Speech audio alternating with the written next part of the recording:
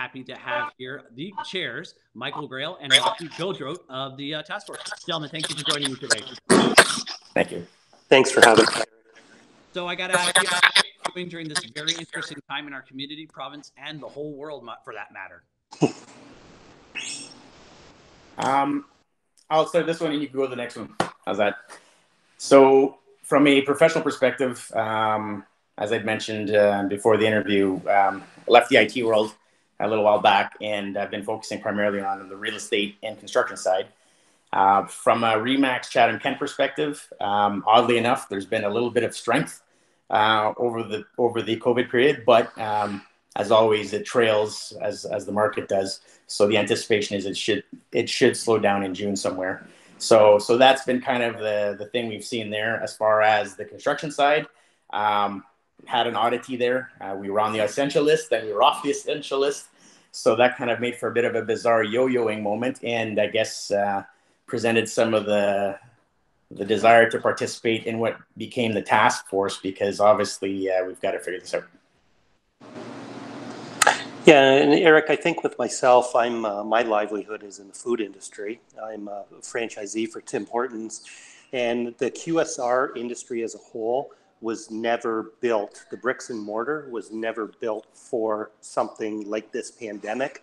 And so the challenges that it's posed and shown us has been not insurmountable, but it's been a tremendous amount of work to figure it out. And so, you know, we're using innovation. We're trying to be creative every day to offer proper social distancing, keep our guests and our staff safe. And, you know, at the end of the day, we're in business and we have to be profitable. And so business is down right now, and we have to find a way to claw that back. So we're hoping that with this recovery and people getting a little bit more confident to come out, that they can pick up on their routines a little more, and we can get back into some sense of normalcy. But I'm mostly concerned with the restaurant industry, with event catering halls, lodging, arts and culture, tourism. Those sectors have been absolutely devastated. And I mean, to this day, most of them remain closed because of the government guidelines. So we have a tremendous challenge in front of us, and we just have to go day by day. We know it's not going away, so we have to find a way to live with it. Yeah, you said it right there perfectly, what the mission statement is of the Mayor's Economic Task Force. There's a lot going on here, and a lot that's about to approach us here in the next probably 2 to 5 years after COVID's hit. After your presentation and report to council, how are you feeling about Chatham-Kent's ideas and contributions to help prepare CK rebuild for the better?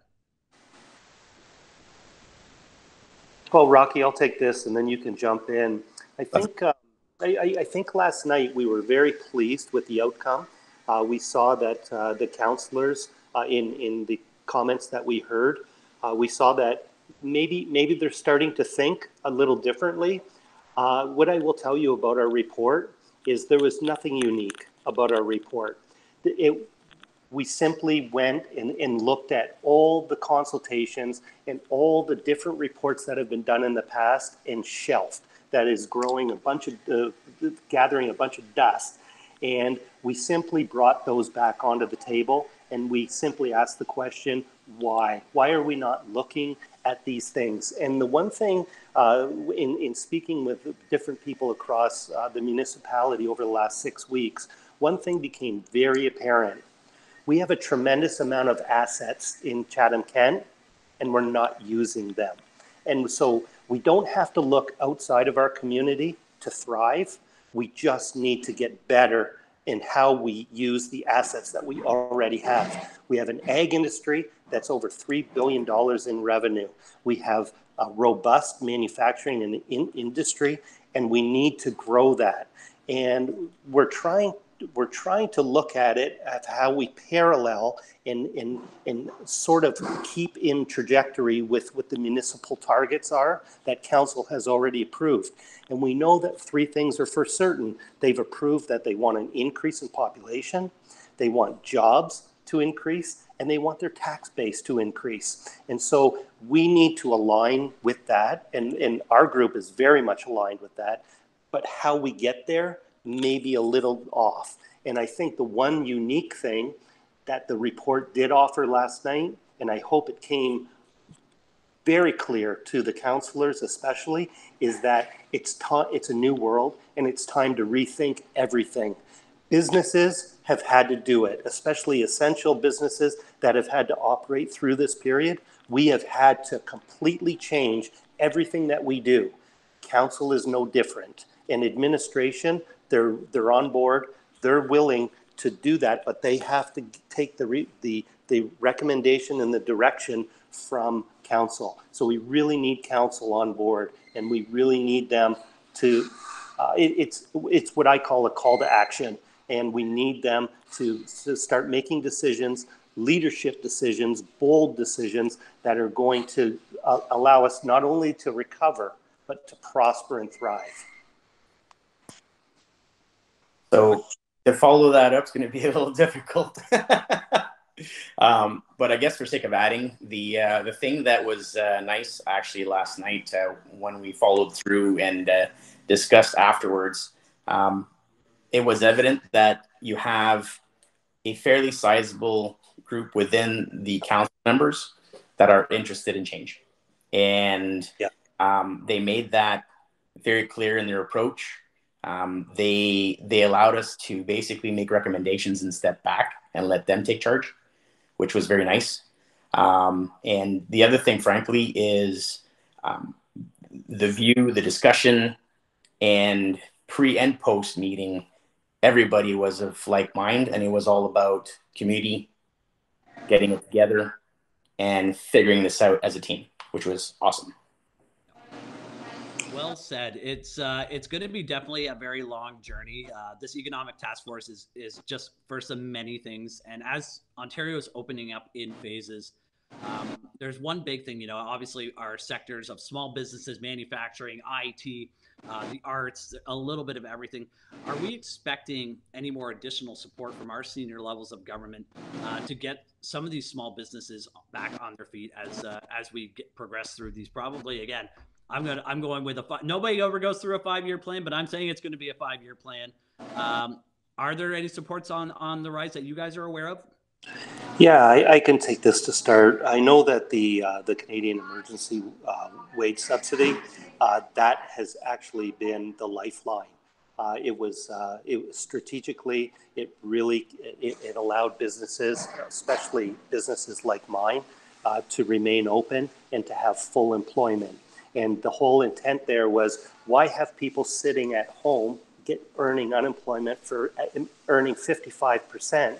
When you can leave them at work and they can be productive and they can be doing things to drive the economy, and it only costs the government an extra 20%. So I thought that the emergency wage subsidy was the right thing to do, and we've seen that they've decided to extend it to the end of April, or the end of August rather.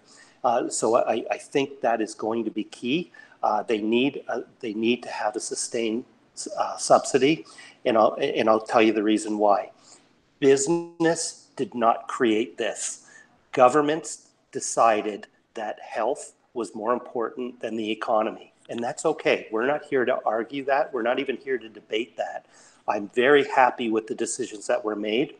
However, when we're trying to come out of this and recover, the government needs to be there. They need to be that financial resource, because there's no revenue right now. And until business owners, industry, until they can get some revenue and start making some cash flow happen, they need those subsidies coming in. We need to keep people employed. We need to fill our supply chains. We need to ensure that our farmers are producing, so that we have raw materials. We need to make sure processing is occurring. We need to make sure that we're filling everything up, right up to retail, so that, and maybe my last point is that people really do want to spend right now. It's not that they have a lot of money, but they've been cooped up for almost 3 months, and they want to do some yard work. They want to maybe buy some new furniture and do some things because they've saved up. They've been making meals at home for the last 3 months. They have some extra cash. So we have to make sure that the retail sector is set up for success. We have to understand that we have to make sure that their supply chains are enough that they can not only get all the products and things that they need to sell, but that they can deliver it in a way that's comfortable with people nowadays. So is their delivery system adequate? Do they need to change? Do they need to change maybe and go to an e-commerce and maybe create a new portal or web page and stuff for their business? So there's a lot of work that needs to be done. And in working with ECDev with Chatham-Kent, they've been doing a lot of work. And so I think what we need to do now is we need to reach out to those people specifically and say, you know, where are the weaknesses, where are the gaps, and how can we fill them? So I'll take a more municipal approach on this one. The thing that's occurred so far from the municipality has been entirely about a protectionist view, you know, making sure everybody's safe immediately within their circles. And what's coming next is feeling that they're going to be looking at maybe participating in some of the additional items like staying safe at home, staying safe at the job, or at work, I should say, you know, things like PPE, maybe participating in some of that. But the other major thing is, so one of the last asks we had was around the $2 million portion. And that specific piece wasn't really earmarked as a specific number as much as a number, just to start with. And so the notion of senior lending or senior input from different layers seems to be looking and showing that there'll probably be an amount. Is it more than two? Is it likely more than two? So the nice thing about it is it actually starts putting an earmark on, okay, well, if it's 2, if it's 10, if it's 15, whatever the number is, it'll be helpful. So at the very least right now, we're looking at it from inside to see how we can promote the notion of taking that savings that we may create through some service differences or otherwise on the 2 million, or maybe we'll do that plus get extras from the government and be able to spend more on kickstarting the economy. But either way, our task was to try to promote the notion of the kickstart and the recovery. And right now it looks as if the municipality is both leaning on the senior lending, but also from internally trying to figure this out. And it's been a pretty fruitful discussion so far. Yeah, we have a lot of fronts that we're battling. COVID, Erie Shore Drive, and you know, this is all kind of banding together and how we are going to make a better municipality and a better community and we band in everything we do as a community. So it's great that this is kind of, you guys are leading the charge with a great set of chairs. I have to ask, before the report came, there's got to be some great good news stories coming from this. Let's talk about some of your favorites before you unleash the Economic Task Force to all of Chatham-Kent. Yeah, well, I guess I'll start. I've been part of some just absolutely amazing stories. I know that there's 2 gentlemen that they made gourmet dinners, chicken dinners for 600 residents in the Blenheim and Thamesville area, or Blenheim and Ridgetown. For 600 of the workers and residents, and I just thought that was absolutely amazing. That was Mike Brown and Mike Genge, and that was just absolutely amazing. And then I know that there's been another story where someone turned their dance studio into a makeshift place for homeless during the COVID time, so that they could house them and not be out in the elements at that time. So I thought that was absolutely amazing. May 16th, I don't know that we'll ever forget that in our lifetime.